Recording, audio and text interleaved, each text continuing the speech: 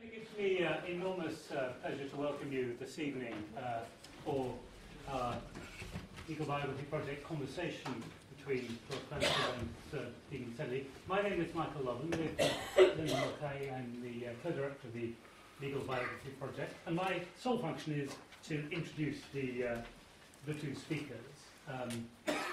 Sir Stephen Sedley will, of course, be revealing a great deal more about his biography than I can give you in a short introduction, so I'm not going to say very much. Safe to say that he's, of course, an extremely well-known, very prominent lawyer, judge, and writer.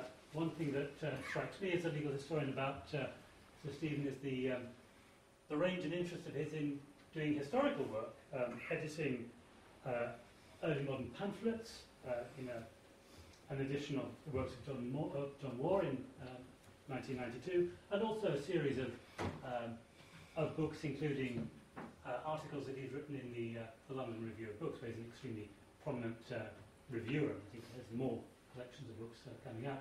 He's also found his way into the press in numerous other occasions. Beloved is probably not the right word of the Daily Mail, but you can find many references to him there.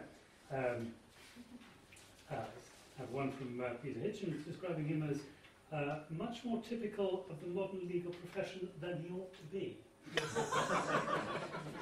That's a put down. And he will be interviewed, of course, by Sir Ross Cranston, lately of this parish, as it were, now since 2007 a High Court judge, but between 1992 and 1997 holder of the Castle Chair of Commercial Law in the LSE, and then again holder of the Centennial Chair between 2005 and 2007, and now a visiting professor, and of course founder of the Legal Biography Project. So if I can pass over to you for the evening. Michael, thanks very much. First of all, can I apologise to people who are over there, because the way the seats are positioned means that I've got my back to you, but you can all see Stephen, which is the important thing. Secondly, could I ask that any questions be in written form? So if you think you might ask a question, could you raise your hand now? There's someone in the front.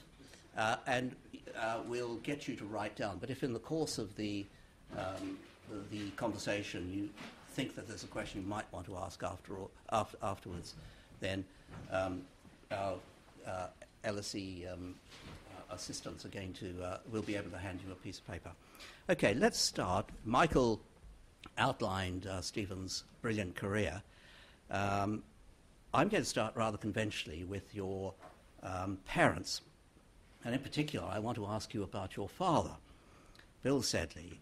He was a partner of a firm of solicitors, Seaford and Sedley, and he was a long-time member of the Communist Party. Can you tell me something about him, his background, his legal practice, his relationship with you? Well, my father was a very quiet-spoken, scholarly man. Is this amplifying or just recording? Both. Right. I think. Am I audible? Yes. My father was a very quiet-spoken, scholarly man. He was the bright boy in a family of 6 children who grew up in very poor circumstances in Bethnal Green. He was born in 1909 in Bethnal Green. His parents were Jewish immigrants from Poland, which was then part of Imperial Russia.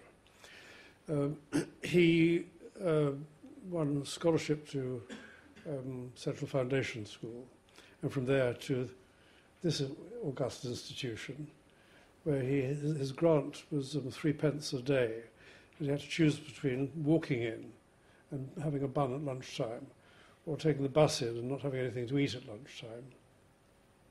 He graduated as an economist in 1930 or thereabouts, which was not the best year for economists, and had to start all over again.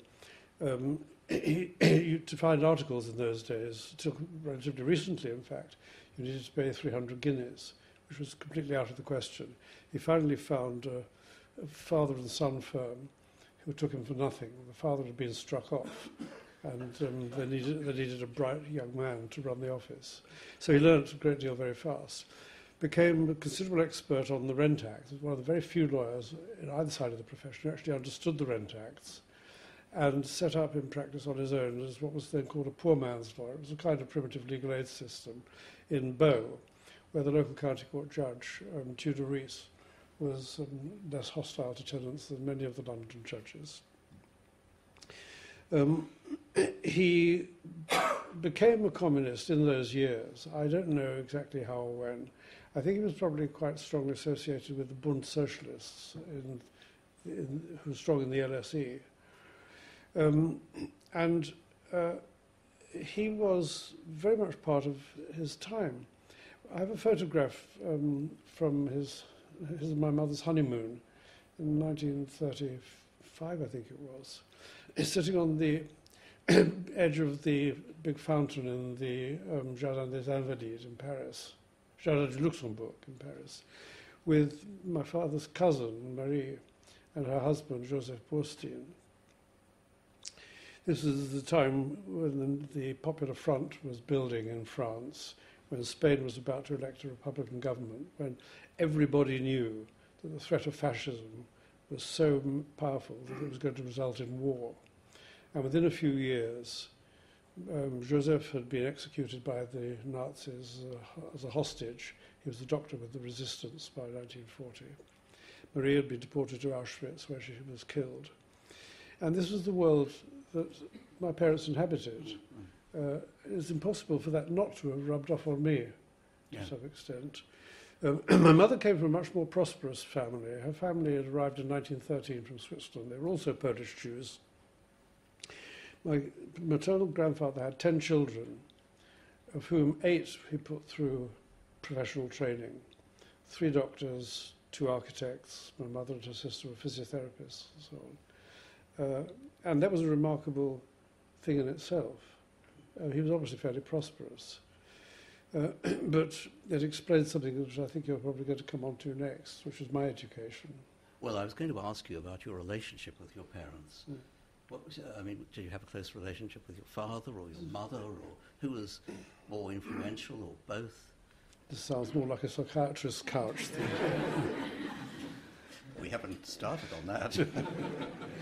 It was a very, very warm, loving family. My father was undemonstrative, but neither I nor my siblings, I had 2 sisters and a brother, for a moment doubted how much he loved us. My mother was the exact opposite, terribly demonstrative, fed us to the gills. How would none of us have died of heart attacks from the food she fed us? I simply don't know. And they packed me off to boarding school. Yeah. Well, but, could I just go along one particular avenue to start with before we get to that? Because your father was a member of the Communist Party. You yourself became a member of the Communist Party and were a member of the party for quite a long time. Yeah. Was that, you said your father's influence, but can you say something about that? Well, to answer the question, I need to go back to my school days. I was sent to a preparatory school, Belmont, which is the preparatory school for Mill Hill, quite near where we lived. We moved to Mill Hill after the war. My father was demobilised. He'd spent the war in the 8th Army.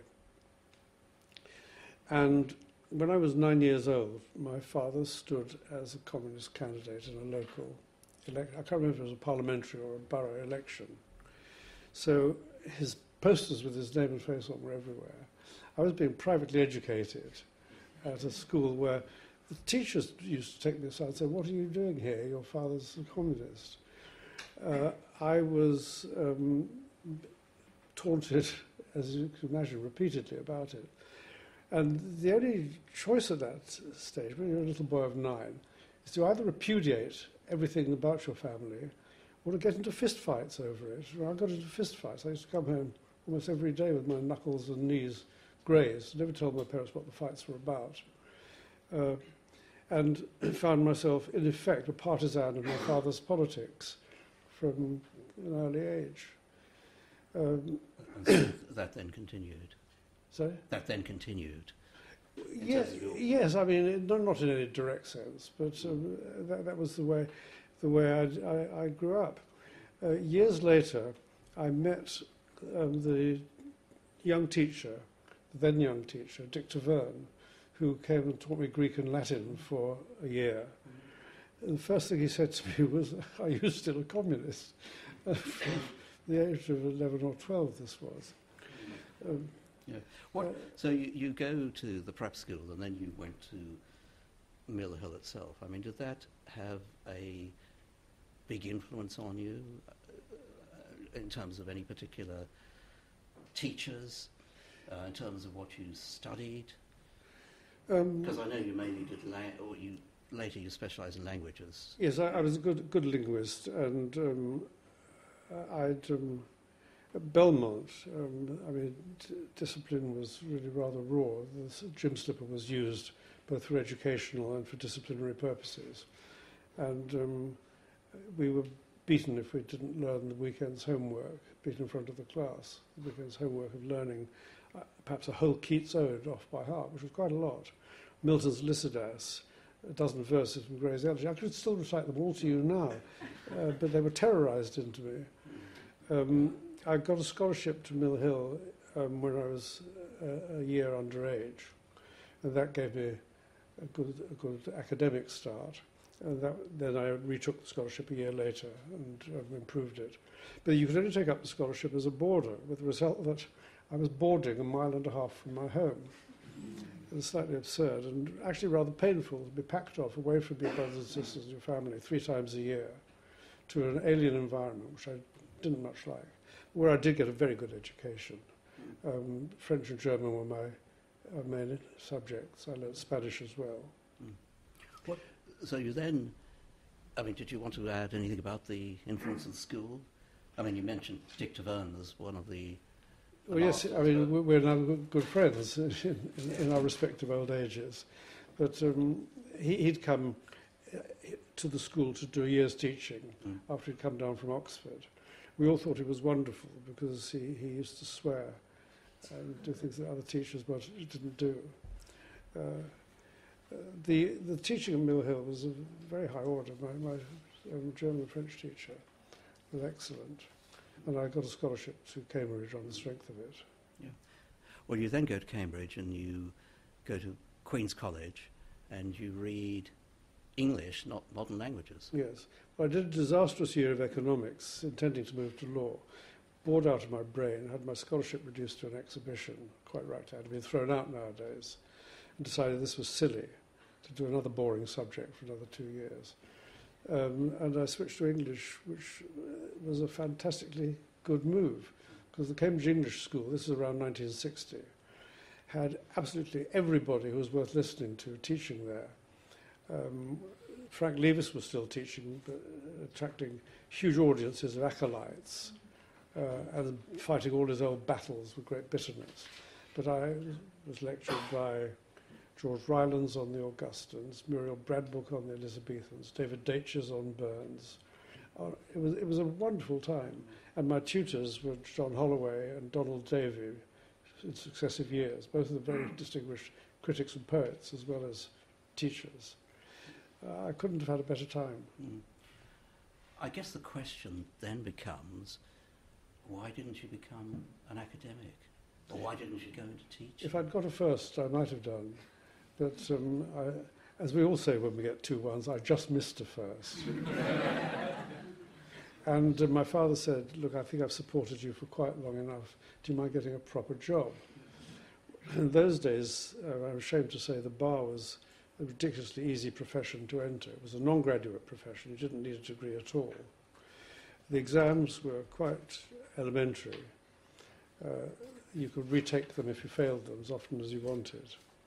And you could cram for one of the Part 1 papers in about 6 weeks, so it lets you spare time to do other things. And I made quite a lot of use of my spare time. So it was to get a job, was it? The law? Essentially to get a job. I mean, of you course could I become knew... a clerk or a civil servant? Or Of course I knew that my father would probably send me some work, and he did send me a little work. But the reality was that there was work to be had at the bar. The bar was then about 2,000 strong. It had shrunk from its post-war numbers. And legal aid was starting to be used by solicitors to augment their practices. The result that there was, in the mid-1960s, when I was called to the bar, more work than the bar could handle. It was a seller's market in advocacy. Your father says you have to earn some income, and you earn some income as a part-time musician and translator. There may be Bob Dylan fans in the audience, but apparently he lent his guitar on one occasion to Bob Dylan at the Troubadour. I don't know whether you want to explain that. Fans, if there are any. In a long and, in some ways, interesting career, this is the only thing that ever interests people. We'll move on then. The backstory is that one of the jobs that I did while I was reading for the bar was some arranging and accompanying work for a company called Transatlantic Records, which was set up by an old college friend of mine, Nat Joseph. And one of the singers whose work we recorded was Sidney Carter, who's known, of course, as the author of The Lord of the Dance, but in fact wrote a huge number of very good, very funny secular songs. We made an LP with Sheila Hancock of his songs. And Nat then got a booking for Sidney, and a singer who did some of his songs, Nadia Cattouz, at the Troubadour, which is a basement folk club at Earl's Court. This was, by my reckoning, about November 1962. And I went down there to accompany Sidney that evening, together with my then brother-in-law, Ralph Traynor, who was also a musician. And after the show was, the floor show, Sidney Carter and Nadia Cattouz, was over, it was quite regular that the musicians would stay on and jam, and other musicians would drop in from other clubs. Some evenings, nothing happened, it fizzled out. But on this particular evening, it took off, and a number of very good musicians had come by.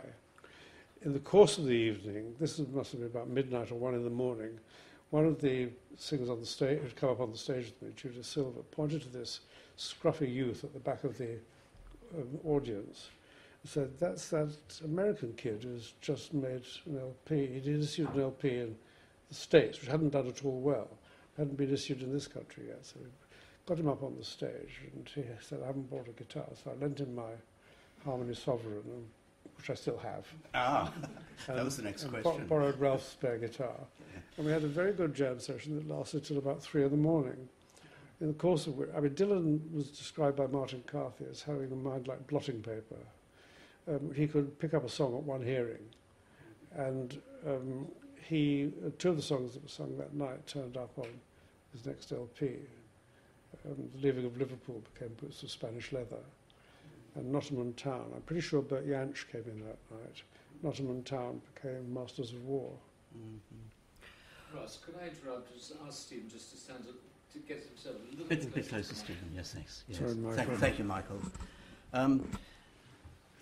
So you're doing the part-time musician, but you're also you're doing some writing. You published an anthology of British folk songs. Yeah. You also did a translation from the Spanish of poems written by one of Franco's political prisoners, Marcos Anno. And he was eventually released from the prison as a result of international pressure, and you became involved in the work that was later done in a way by Amnesty. This was a precursor to Amnesty in a way. But you might want to tell us a bit about that, but I'm particularly interested because on one occasion, you became a courier for taking money that had been raised for political prisoners in Spain. You acted as a courier and smuggled that money into Spain and had some hair-raising experiences in the process. Yes, the Appeal for Amnesty in Spain was set up in around 1961, I think, by a woman still alive called Eileen Turner. It was a precursor of Amnesty International. Amnesty International didn't exist at the time. And it was concerned solely with a large number of political prisoners who were still in Franco's jails and had been since the end of the Civil War. which ended in 1939. Poems had been smuggled out. They were smuggled out in minuscule script on pieces of toilet paper and drawings by a painter called Agostini Barola. The poems were by Marcos Anna, who had gone in as an illiterate teenager, been taught to read and write by the other political prisoners, and had become quite a competent poet, and Vidal de Nicolas, a younger poet who had been jailed in the post-war years. Eileen asked me, as I said before, I'd done Spanish as a third language to O-level. Asked me if I'd translate some of the poems. And while I was working on them, Marcos was released because his case had become a cause célèbre and an embarrassment to the Franco regime. Came to London a few days after he was released. I was given the job of taking him round, buying him some new clothes, and generally supporting him because he was still getting attacks of vertigo, because he'd not been further than a few feet from a wall for 22 years. And he said to me at one point, how old are you? I said, I think I was 22. He said, I was put in jail a year before you were born. And that was a bit of a bombshell, to realise that you could be in jail for the whole of a person's life. It had some effect on me as a sentencing judge in later years, I think. Now, what about the fundraising? The Appeal for Amnesty in Spain organised an amazing auction of donated works of art. Eileen got Picasso to donate a painting. And with that, every major artist in Western Europe donated sculptures or paintings. And a large sum of money was raised in an auction at Bonhams, who waived their usual commission for it. But the question was how to get the money where it was needed. And I knew nothing about what was going on until in 1966, I was going on holiday with my sister and her children to Collioure. Eileen, hearing about this, said, could you just run a little errand into Spain for me? I ended up. I still don't know why I didn't say no, because I was at the bar by then, and I would certainly have been disbarred if I'd been caught.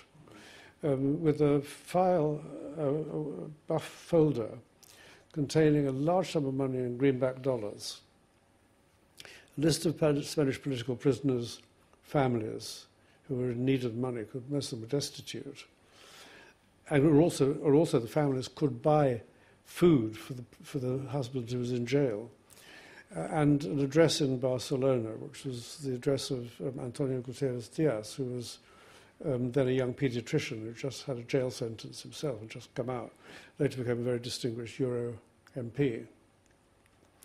I crossed the frontier in my Mini at Cerbère. I left my sister and her children in Collioure, crossed at Cerbère, which is a very small frontier post. I was just setting off down the Spanish side when I waved into the side of the road by a lieutenant of the Civil Guard with an automatic weapon on his arm, who pulls open the passenger door, climbs into the passenger seat and says, "Vamos."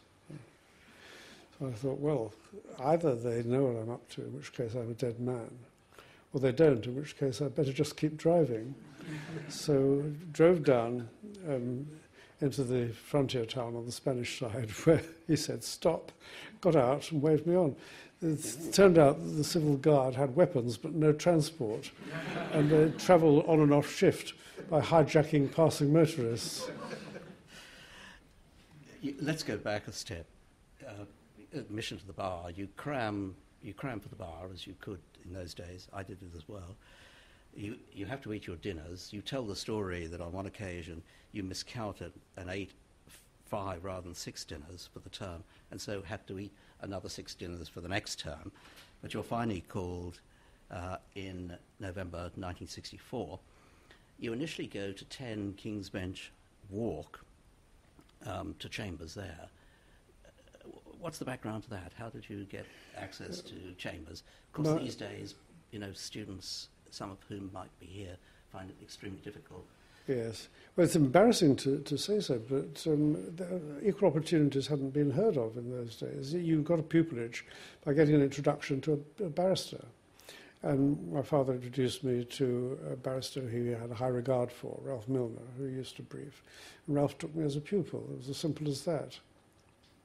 And I had a very a very good and rigorous pupillage, first with him and then with a criminal practitioner, Peter Perrins.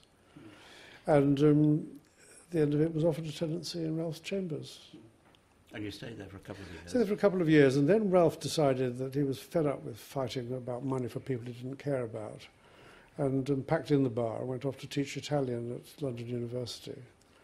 And I joined what was then John Platt's Mills Chambers, Cloisters, where I spent the rest of my time at the bar. Yeah. You've written, of course, about him, a New Zealander, I should add. But you're then joined by other people like Michael Mansfield and Bill Birtles and Laura Cox and so on. You've explained to me the move. You said earlier in the conversation that there was lots of work at the bar. You were doing what sort of work? I mean, you tell the story. I'll just very quickly, in your lectures, your Hamlin lectures, you tell about the demonstrations, and I think you're saying that you must have represented some because you got this conversation at before the magistrates, before the mags, where counsel says, "Tell me, Sergeant, have you ever heard the expression it's a free country?" This is someone who's been arrested for demonstrating. Police sergeant says suspiciously, "Yes, sir." Counsel, "What do you suppose it means?" Police sergeant, "Never really thought about it, sir." Magistrate, "Can you leave politics out of this?" Yes, that was a fairly typical exchange on a Monday morning at Marylebone. But what was the practice? Well, my practice was a completely mixed one, very normal for common law juniors. It was small crime, escalating over the years to rather more serious crime. I found myself defending in, I think, 2 or 3 IRA bombing trials. Undefended divorces, which paid 5 guineas and were a bit of a pushover unless something went wrong. Your client had admitted in the witness box that he had committed adultery when he hadn't put in a discretion statement. But barring accidents like that, it was good bread and butter. And an increasing amount of personal injury work. Thompson's used to send me quite a lot of work for plaintiffs. And there was the occasional brief from an insurance company. So it was a good mixed common law practice. And crime? Well, crime, yes. The magistrates' court work was part of the staple.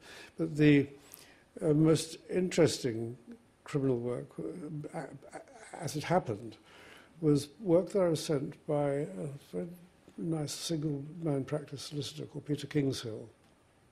Peter had come here as a teenager, as a refugee from Nazi Germany. He lived in Kent, where a local architect had put some of the local gypsies onto him because they were constantly being prosecuted for being camped on roadside verges. The local authorities were closing the commons under new statutory powers, failing to exercise their power to open sites to replace the commons. The gypsies were being driven onto the roadsides. At that time, under the, I think it was the 1959 Highways Act, it was a criminal offence to be a gypsy encamped on a highway. And with Peter's help, we took 32 of these convictions together to the Croydon Quarter Sessions, where we got all 32 quashed on the ground that the police had failed to prove that my clients were gypsies. The police attitude was, anybody can tell by looking at them they're gypsies, and that was good enough. So my stocks was quite high, and I used to go down regularly after that to usually to Sevenoaks Magistrates Court with a tape recorder in my car.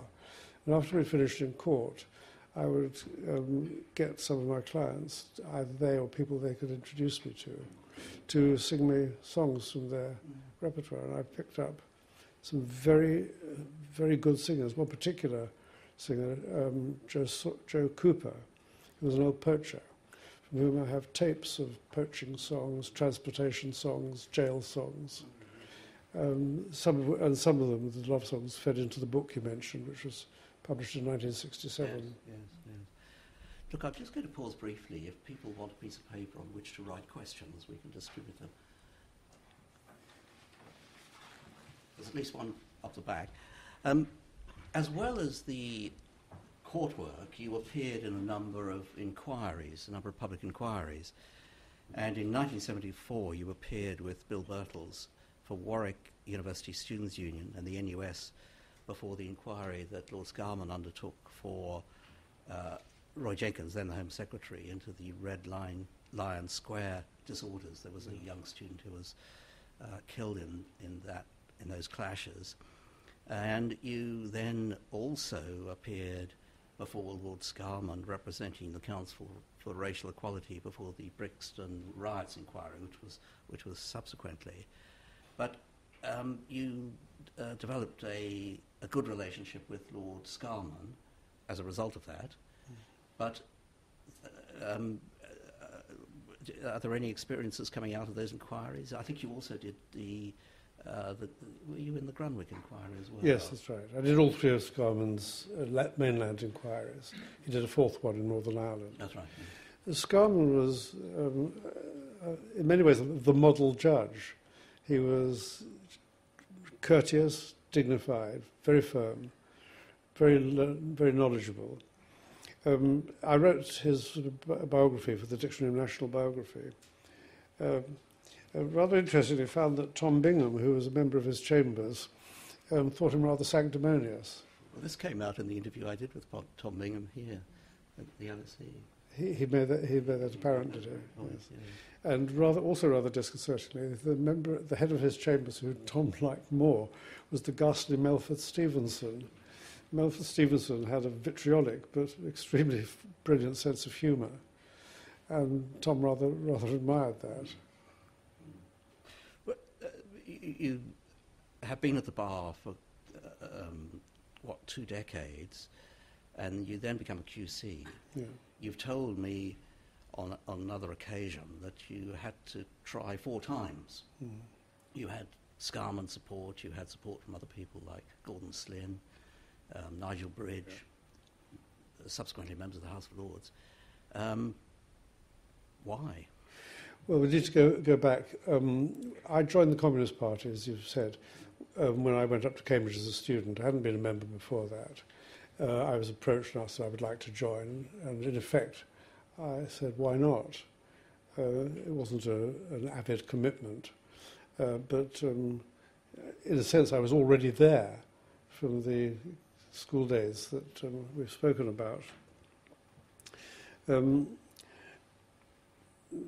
was never a secret, and Denning knew perfectly well what my politics were. I appeared before Denning in quite a lot of cases, always for the sort of people who Denning hated most: gypsies, students, trade unionists. On it went, and I never won a case in Denning's court. I left the Communist Party in the early 1980s, and that was in consequence, in large part, of something perhaps we ought to come back to, which was Czechoslovakia in 1968. I left the party, but when I started applying for Silk, as you say, I was turned down 3 times, and was given Silk on the 4th application, which I decided was going to be my last. If that failed, I was going to pack it in, which coincided with or followed immediately after Denning's enforced retirement. It was maybe only a suspicion, but my suspicion that it was Denning who was blocking me was compounded by the fact that I'd also been nominated in the previous year by the Coal Board and the National Union of Mine Workers jointly to be the next president of the National Reference Tribunals, which was the final stage of the national wage bargaining structure for the coal mining industry. This was an appointment which had to be made by the Master of the Rolls on the joint recommendation of the Coal Board and the Union. But it was the approval was a mere formality. And somehow it sat on Denning's desk for months and months and months and never came. And at the same time as I was finally given Silk, John Donaldson, the new Master of the Rolls, approved my appointment as the president of the tribunals. So it may be only a suspicion, but it was a coincidence. You said it was a result of Czechoslovakia that you left the Communist Party. Do you want to say a bit more about Not that? a direct result, but I was in Czechoslovakia, in Prague, in August 1968, on what was the belated honeymoon. We'd been there for 10 days, living in a friend's flat. The friends had got passports for the first time, a Czech couple, and had gone on a camping holiday to Yugoslavia. and we were staying in their flat in the south of Prague, and sort of imbibing the Prague Spring. I mean, there were concerts in the churches being given free by the orchestras, huge public discussions taking place in all kinds of forums, television carrying documentary programs critical of the regime, and so on. And then one night, overnight, the country was occupied. A neighbour knocked on our door and said, "We think you might not know what's going on, but the Warsaw Pact has moved in." And looked out of the window, there were tanks rolling up the street. We stayed 2 more days, but then there were food shortages, and we decided it wasn't right to compete with Czechs for what there was. And so we left, but this was a turning point. It was a watershed, not only for me, but for the Western Communist parties, in fact, all of whom subsequently broke with the Soviet Union over Czechoslovakia. And this led to a parting of the ways, which was actually quite decisive in Western politics. I stayed in the party for a while, but left it, I'd say, around 1982. You're now in Silk. You have a very big practice. I mentioned to you that the inquiry you did for Lambeth Council into the death of a 2-year-old, but given time, maybe we won't go into that. But you also build up a big public law practice as well. It was mainly local authorities, was it? No. The local authority cases tend to be the ones that get reported, because the local government review... I did a Westlaw search. Yes, well, that's what law reporting is actually a very distorting thing on a career, because it tends to pick up things that are of editorial interest, not necessarily of legal or forensic interest. I've had many a brilliant judgment not reported. Yes, well, you know the feeling. And others reported where you wonder why on earth they're bothering. No, the public law work grew almost by itself in the years in which I was at the bar. Perhaps I'll just give a sort of plug to the book that's coming out later this year, because this is essentially my Oxford lectures on the history of public law. But I've put in an introductory chapter, trying to describe what it was like being educated in law at a time when public law wasn't even taught, wasn't on the syllabus, and being partly a witness to and partly a participant in the growth of a whole new system of law, or the regrowth, because, of course, we were rediscovering what the Victorians had already known in terms of public law. I should mention, I think, at this stage, not only that I'm very lucky in the colleagues I worked with. I mean, you've mentioned 3 of my former pupils, Bill Birtles, Laura Cox. I forget who. I mentioned Mansfield. Mansfield wasn't my pupil. No. Anyway, but there's also the solicitors who are working mostly in high street practices and picking up this work and sending me the work, to whom I really owe my career. People like Geoffrey Bindman, Henry Hodge, Gareth Pearce, Jim Nichol, and Larry Grant, and his predecessor and his successor Harriet Harman at the NCCL. These were the real pioneers on whom the bar depended for its work, and they do deserve a tribute. Yeah. As I said, you made your mark, and you just said you're going. We look forward to that. That was the commercial. We look forward to the book, but you started to make submissions which were picked up in judgments, which is often the case. I mean, council submissions are plagiarised, but your submissions on, for example, consultation have just recently been approved yet again, but this time by the Supreme Court. But did you?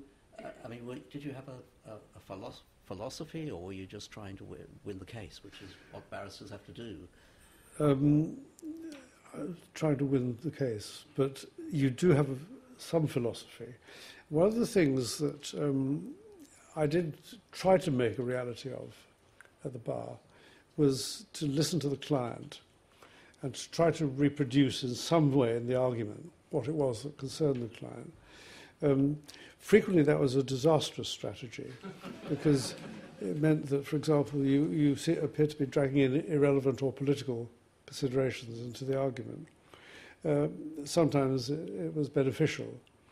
I mean, I can certainly remember the Helen Smith case, the young nurse who fell to her death from a balcony in Jeddah, and whose father spent years trying to get an inquest into her death in this country, at a time when coroners would only sit on deaths that occurred here, not on deaths that occurred abroad. Ron, her father, who was a former policeman, was desperate to use the court to expose what he believed was a cover-up about the circumstances of her death. The only way to win the case was to ignore that and simply go on the pure legal question as to whether the coroner had jurisdiction over the body of a person who had died abroad. And it took a terrific struggle to persuade Ron that this was the only way to go.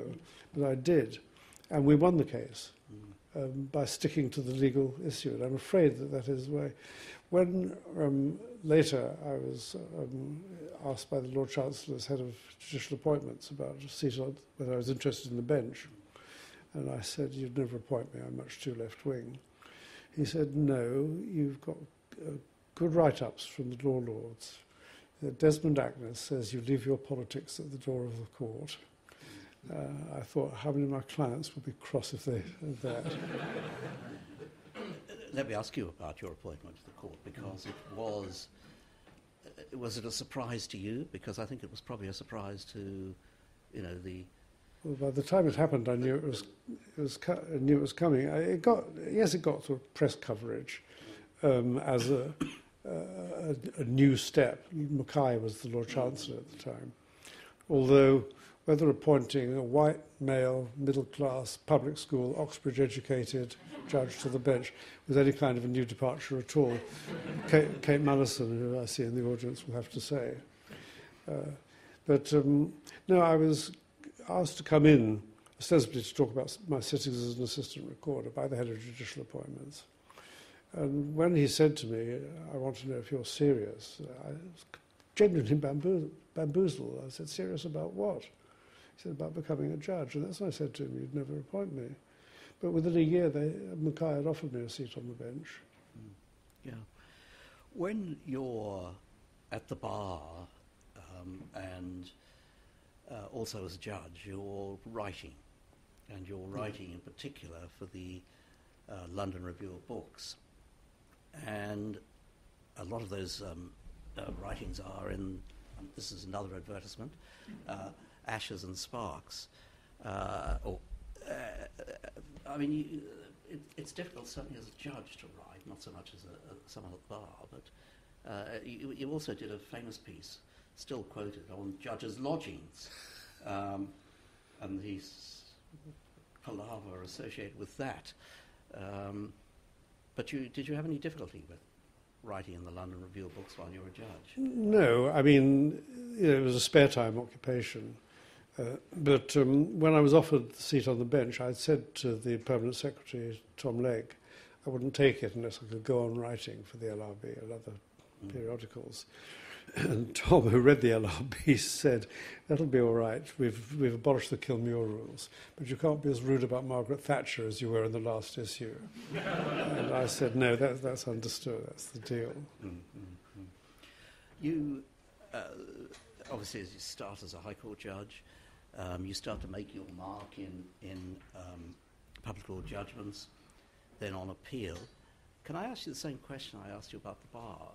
I mean, obviously here in these lectures you do express a certain philosophy, if I can call it that, but did you have a philosophy of public law that you then applied as much as you could within the confines of the cases argued before you? No, is the short answer.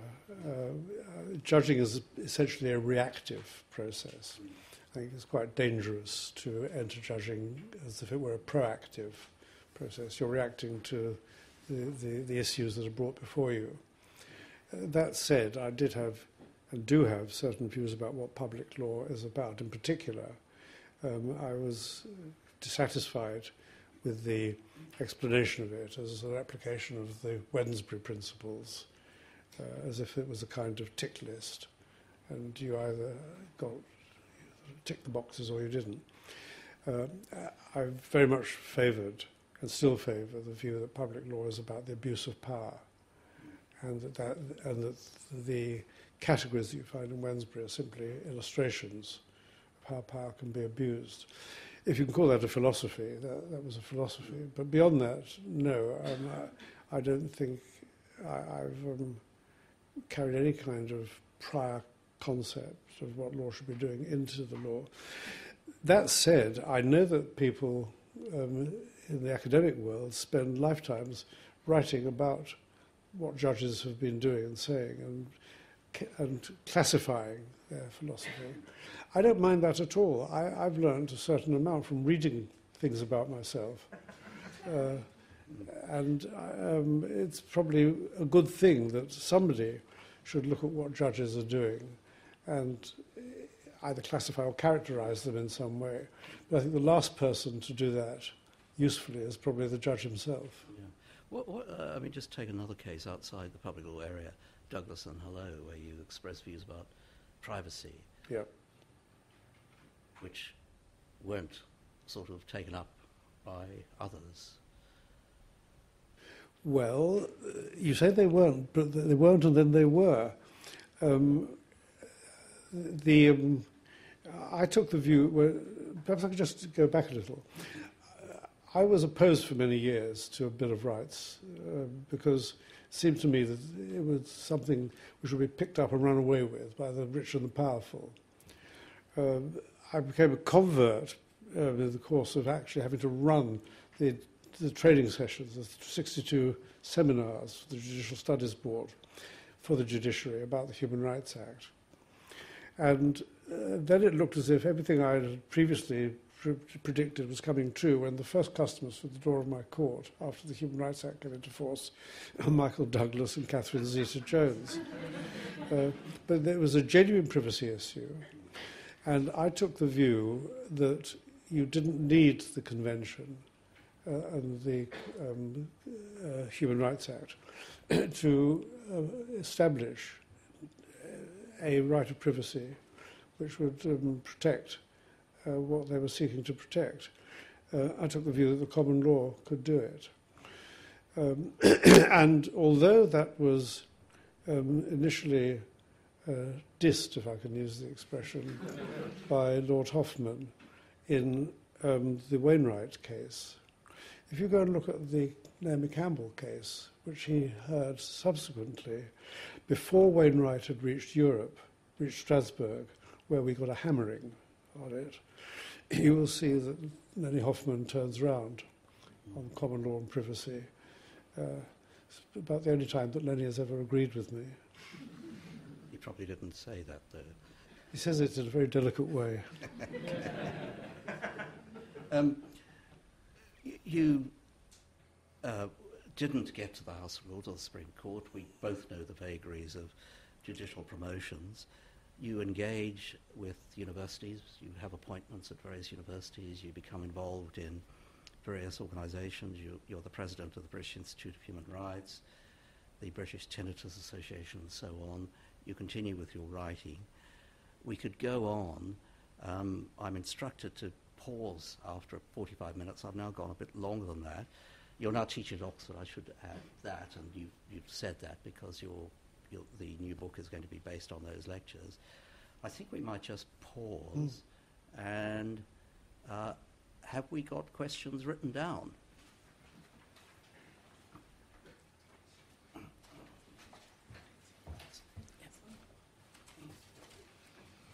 Thanks very much. So the first question is, do you think there's such a thing as the establishment? And if so, has your proximity to it changed your views of its influence?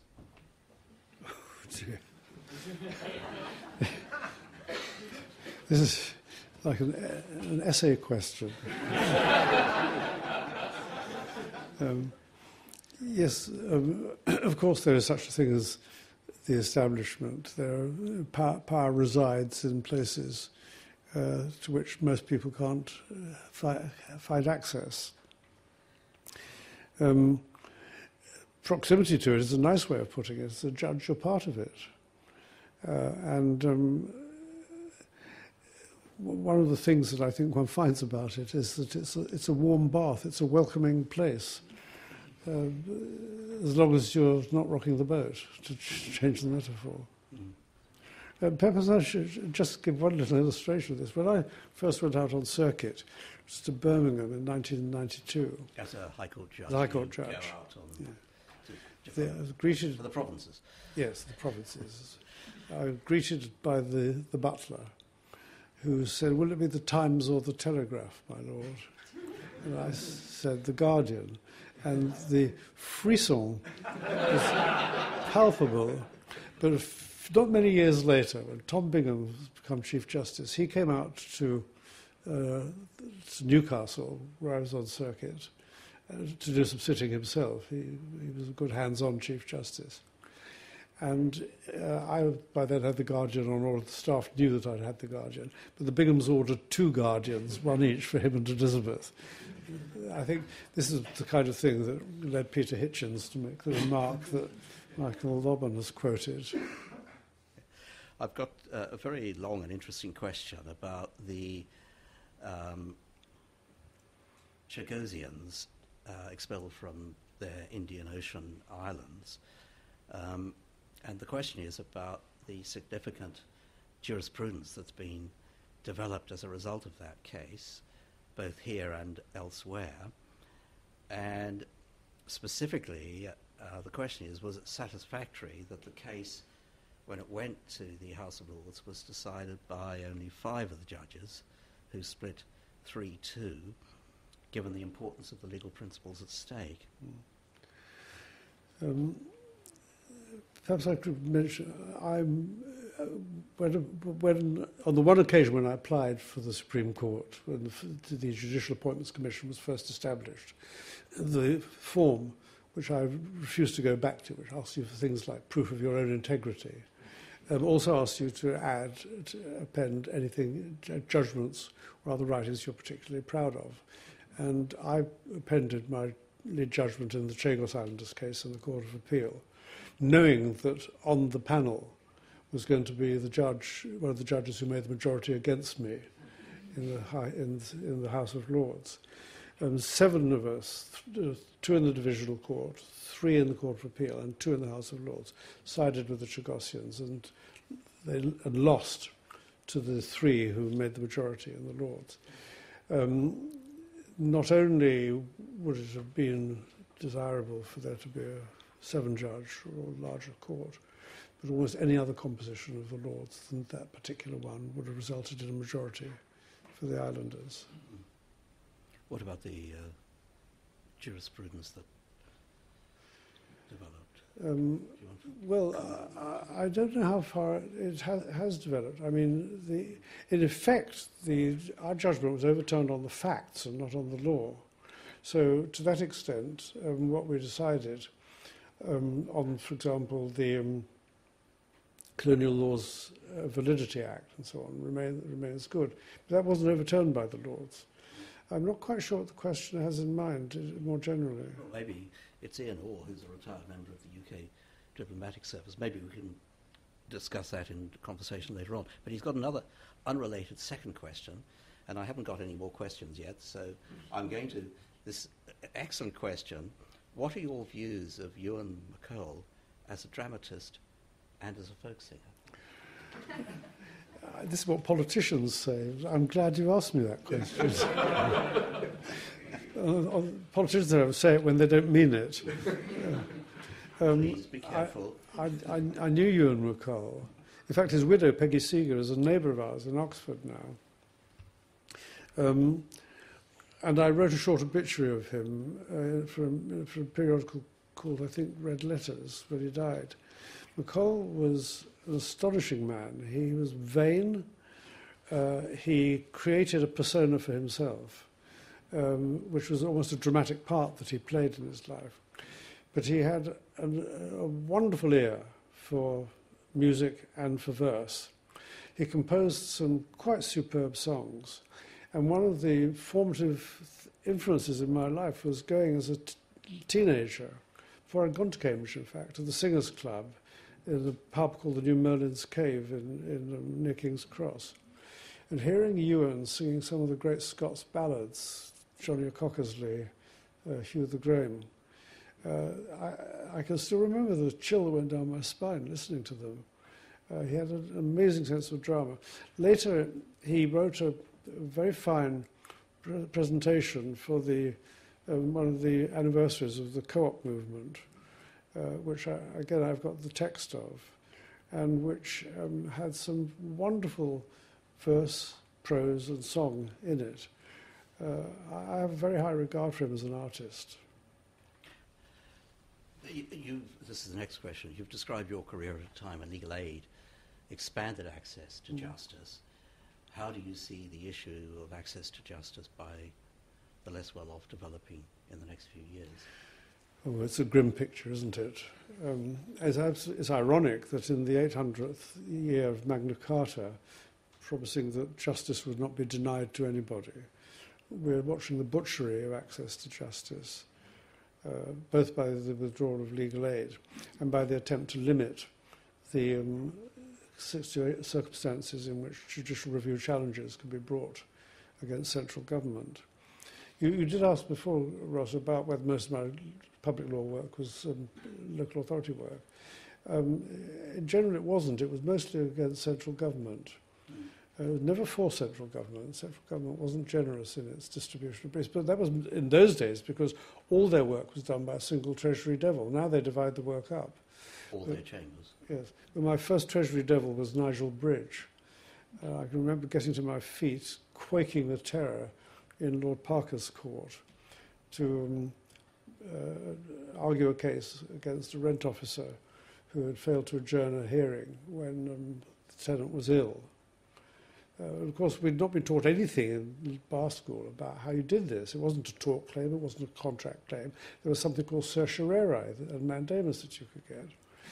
And I can still remember the sensation when Nigel Bridge got to his feet. The court picked up their pens for the first time. And Parker said, "Yes, Mr. Bridge," and Bridge conceded the case.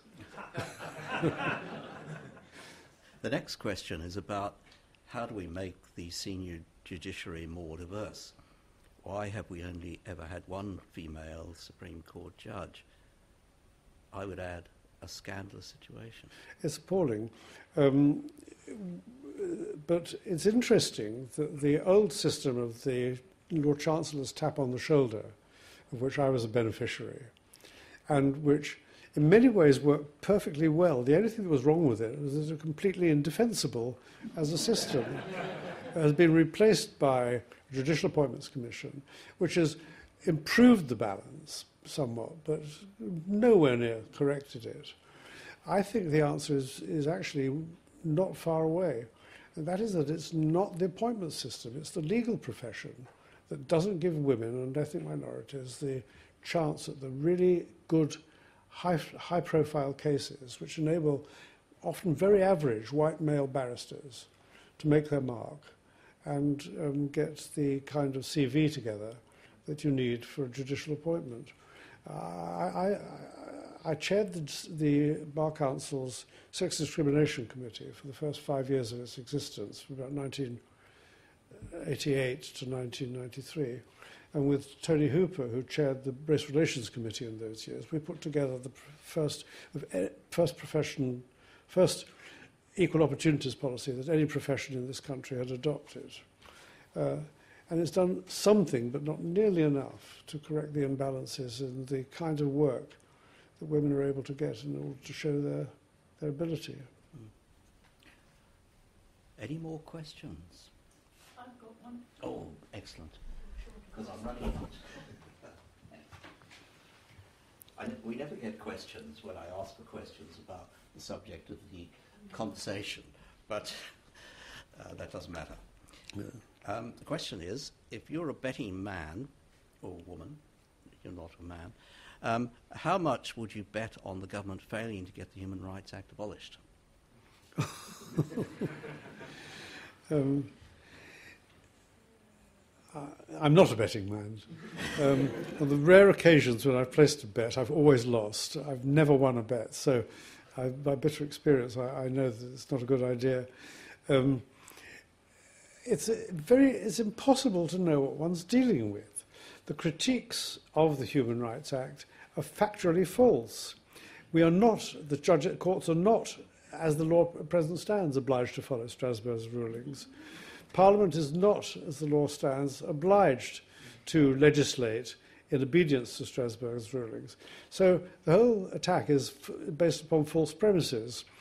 If, therefore, the Human Rights Act were to be repealed and replaced by a British Bill of Rights, it couldn't go further than the Human Rights Act already does in allowing the courts, as they say, the Supreme Court to be supreme here and Parliament to be sovereign. What this is about, of course, is probably not the textual content of the Human Rights Act or the Convention at all. It's about getting out of Europe. Strasbourg is seen by Europhobes as the Achilles heel of the system. And if we could be dragged out of Strasbourg, then it becomes easier to drag us out of Brussels. And I think that's probably what the agenda is. We've got another question coming from off the back, I know. But could I just go back, since I have to fill some time, and ask you about your... You said you were of immigrant families in a way, or your parents were. Yes. Have you ever traced them back and worked out what the history was?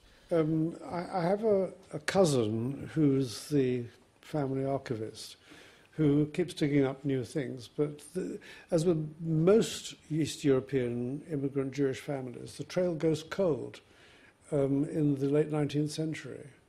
You usually find where Grandpa came from. But beyond that, it tends to be only the rabbinical families who know what the ancestry was behind that.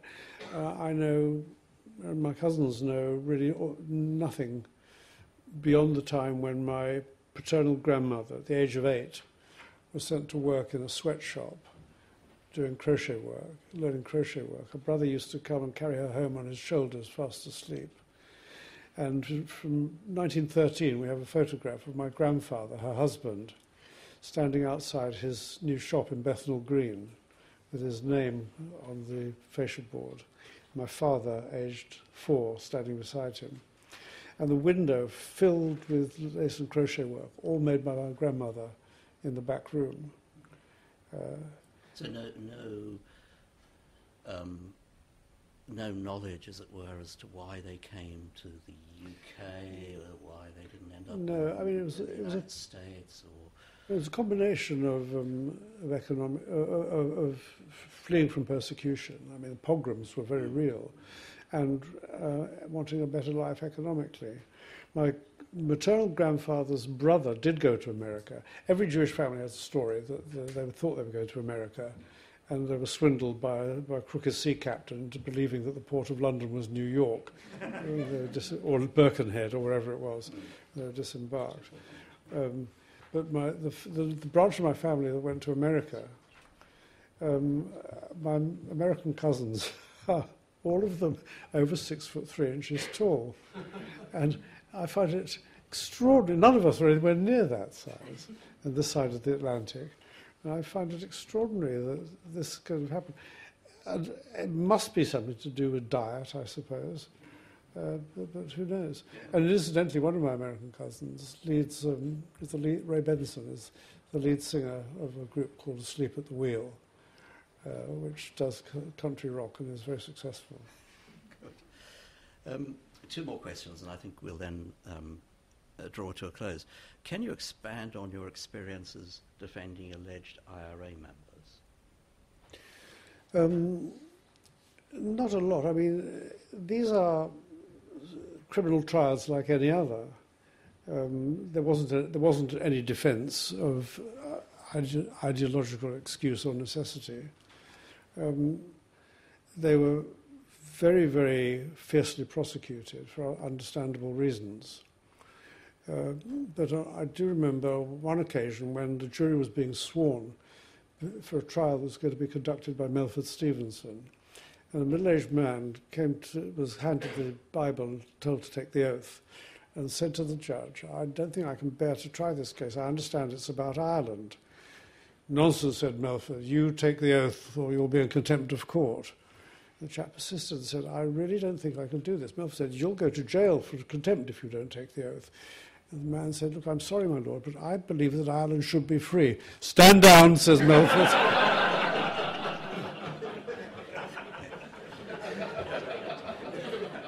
Oh gosh, we've now got an avalanche of questions. Has the shift to legislation over the intelligence and security services, and thus the involvement of the courts, constrained or enhanced the state's power in these areas? I think I'm going to have to say, read my next book. I've got a chapter dealing with aspects of this. But I'm sorry, it's actually too deep a question, I think, to answer shortly. Did you enjoy sitting more on a panel of the Court of Appeal or alone in the High Court? With which judge did you positively enjoy sitting, and why? The first part of the question, it's a lonely business, as you know, Ross, being a single judge. There's nobody to bounce your ideas off unless you go and annoy a neighbour or a friend and say, "What do you think about this?" And they're probably too busy to give you much time. But I did enjoy being a Queen's Bench judge. You got a sense of purpose, a sense that you were resolving real issues and mostly getting them right. The Court of Appeal is a lovely court because it's a collegiate court. And by the time I came to retire in 2011, I think I regarded all the other judges there as friends as well as colleagues. That wasn't always the case. There were one or two judges when I first went to the Court of Appeal who I didn't like at all. And one particular judge, I won't name him, who I thought was an extremely cruel man, who took pleasure in inflicting unpleasantness, both on counsel and on litigants.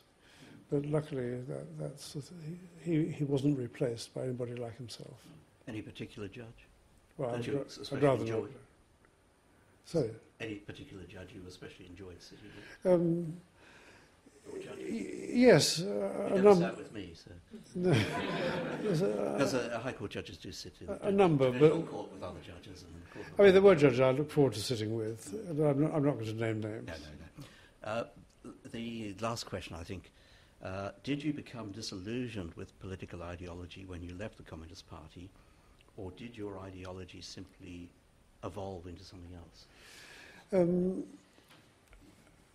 Yes, disillusion was, I think, a large part of it. I mean, I can't say that I'm sorry to have spent quite a lot of years in the same party as Neruda, Picasso, Shostakovich, Mandela, Paul Robeson. There's no breast-beating regrets about it. But at the same time, by the beginning of the 1980s, long before the Berlin Wall came down, it was apparent to me that this was a highway to nowhere. It doesn't mean that the problems have been solved. Poverty, war, disease are all still as bad as they ever were. But the solution that I thought I knew about to them was not a solution, betrayed by history, by events, by personalities, I suppose, but no longer a viable solution. Thanks very much for coming and for your questions. Stephen Sedley, thank you very much for answering questions. And we look forward to the new book. So thanks very much. Thank you.